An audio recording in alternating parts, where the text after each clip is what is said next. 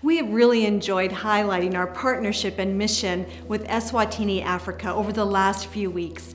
And if you are a child sponsor at either of our care points there, I want to thank you for participating in our Love Eswatini project. Well, this week we want to highlight some of the remarkable ways that our partnership with Hope Chest is helping to make a difference, not only in our two communities at Enelani and Bobogaz, but on a larger scale in the country of Eswatini. Our two care points are a part of a network of 40 care points throughout the region, and together they are working to support the needs of children, but also to create sustainable development, to move beyond aid into empowerment. One of the inspiring projects that we want to celebrate and have been privileged to play a part in is the Umdoni project.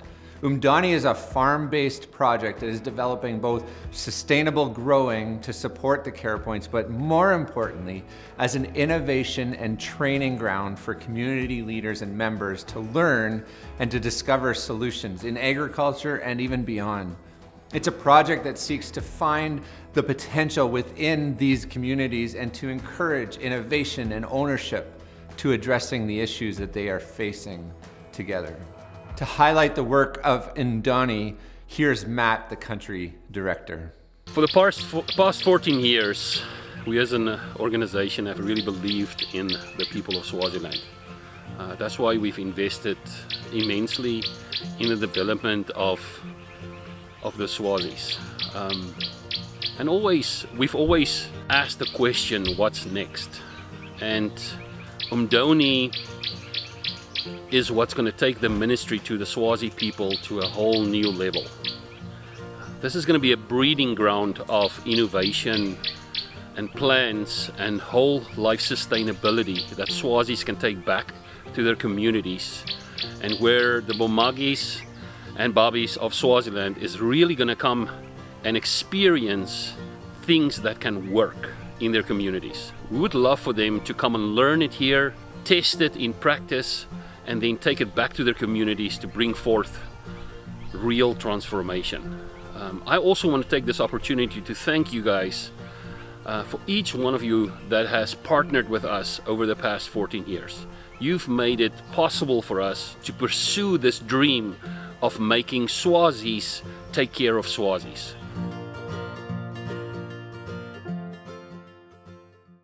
Well, at Umdoni, they have now successfully completed the installation of a new water tower and are in the process of building the makerspace, where those at our care points can come and participate in learning and in creating ideas to better resource their own communities. This will be a place that leads innovation towards sustainability. As a church, we are supporting the construction of this makerspace. In 2019, we came to you as a church and talked about how we would like to multiply the efforts for the children of Eswatini by inviting other Canadian churches into this profound experience.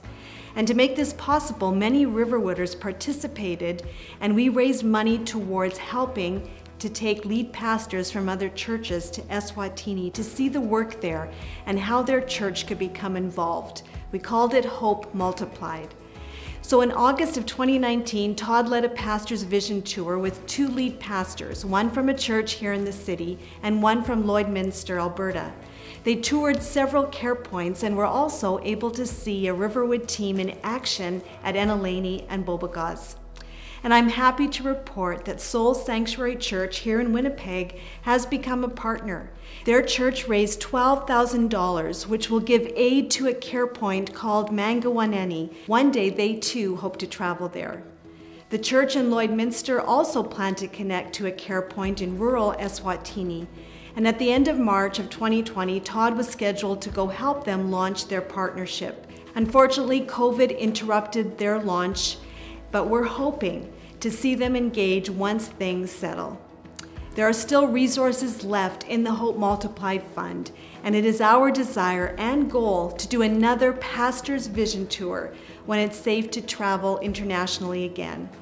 Thank you so much for joining us in believing in and multiplying the hope for children in Eswatini. Well, one of the more recent initiatives has been the creation of a micro loan program. This has been developed to invest into and provide the basic opportunity for a business loan to help support ideas and innovations and income-generating activity that is emerging in the leaders of our care points and communities.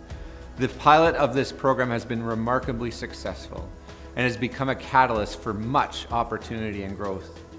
Well, we're going to be helping to expand this program by extending its reach to the women of our care points to empower their business and income-generating opportunities. I would like to specifically thank Scattered Seeds for their partnership and for their generosity to help make this happen. Well, church, we began this journey to Eswatini 13 years ago. We had a vision of creating a community-to-community connection. And as we have celebrated all month long, this journey and connection has been so significant. Church, thanks for your contributions and investments. And to our friends in Eswatini, thank you for your friendship and for the example of faith that has changed us and continues to challenge us. We love you, Eswatini.